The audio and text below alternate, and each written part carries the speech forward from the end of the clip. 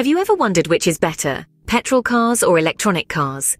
This is a question that has been at the heart of many a debate amongst car enthusiasts and environmentalists alike. The automotive world is in a state of flux, with the traditional petrol-fueled vehicles we've grown accustomed to being challenged by the new kid on the block, electronic cars. It's a fascinating time to be a car enthusiast, as the landscape is dramatically changing. The hum of a petrol engine, the smell of gasoline, and the thrill of revving up are all synonymous with traditional motoring.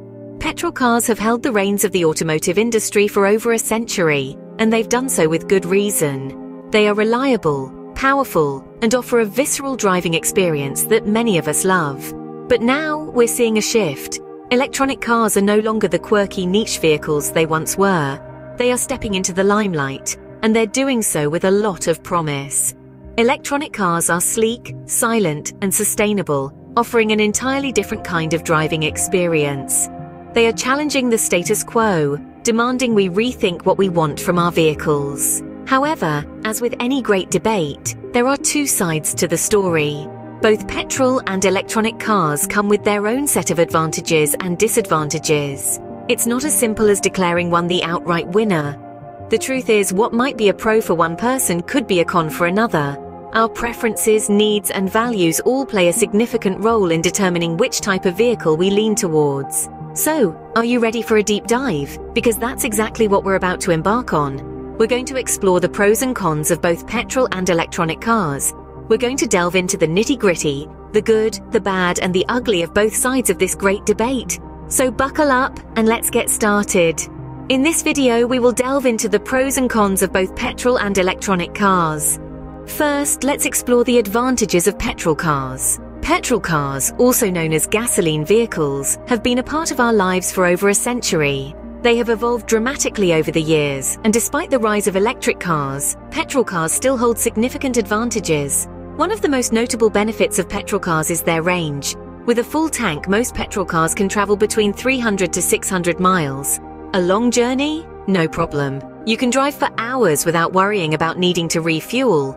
But when you do need to refuel, it's a quick and easy process. You pull into a petrol station, fill up your tank, and you're back on the road in a matter of minutes. This convenience is a major advantage of petrol cars. The infrastructure for petrol cars is well established and widespread. No matter where you are, you're likely to find a petrol station nearby. Then there's the matter of speed. Petrol cars, particularly those with larger engines, are known for their power and speed. They can accelerate quickly, making them a favorite among car enthusiasts and anyone who enjoys the thrill of a powerful drive. It's also worth noting that while petrol cars may not be as eco-friendly as their electric counterparts, many manufacturers are making strides in this area. Advances in technology mean that modern petrol cars are more fuel-efficient and eco-friendly than ever before. In addition, petrol cars often come with a lower upfront cost compared to electric cars. This makes them a more accessible option for many people, especially those on a tighter budget. Lastly, let's not forget the classic car charm that comes with petrol cars. The purr of the engine, the smell of the petrol, these are things that many car lovers simply can't resist. So, petrol cars offer range, speed, and convenience, but what about electronic cars? Now we turn our attention to the advantages of electronic cars. When we talk about the benefits of electronic cars, the first thing that springs to mind is their environmental friendliness. With the world becoming increasingly conscious about the impacts of climate change, electronic cars offer a sustainable solution. They produce zero tailpipe emissions, reducing their carbon footprint and contributing less to air pollution. This is a significant benefit over petrol cars, which are known for their high emissions and environmental impact. In addition to being environmentally friendly, electronic cars also have lower operating costs. While the initial purchase price may be higher, the cost of running an electric car is significantly lower. Electricity is cheaper than petrol and diesel, making it less expensive to refuel. There's also the fact that electric cars require less maintenance. With fewer moving parts than traditional petrol cars, there's less that can go wrong, which can save owners a tidy sum in the long run. But it's not all about the environment and cost savings. Electronic cars also come with a host of technological advancements that set them apart from their petrol counterparts. Many boast cutting-edge features such as regenerative braking, which converts kinetic energy back into usable electricity. extending the car's range. They also often come with advanced infotainment systems, automatic software updates, and sophisticated driver assist technologies. Some even have the capability for autonomous driving, a feature that's still in its infancy in petrol cars. It's clear that electronic cars offer a multitude of benefits, from their contribution to a cleaner environment, to lower operating costs and superior technological features.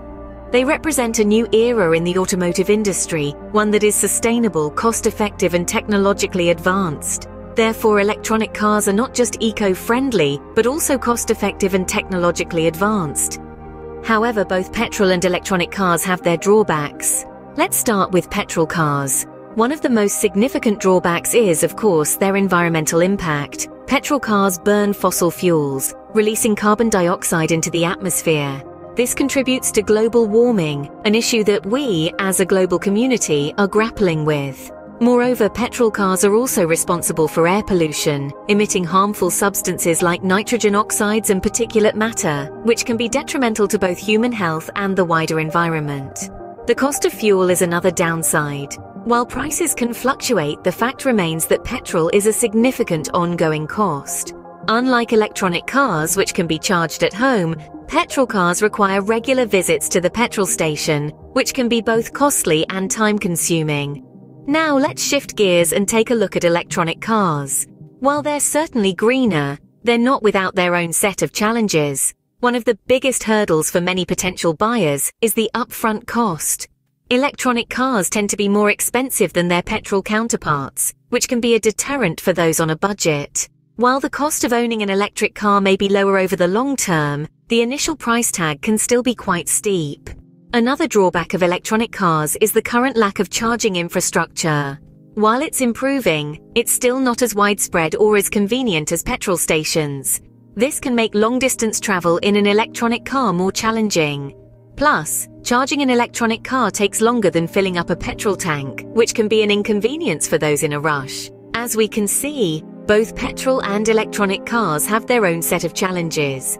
But it's also important to remember that these are issues that can be addressed, and indeed are being addressed. As technology advances and our understanding of the environment improves, the future of both petrol and electronic cars is sure to evolve. Let's sum up what we've learned so far.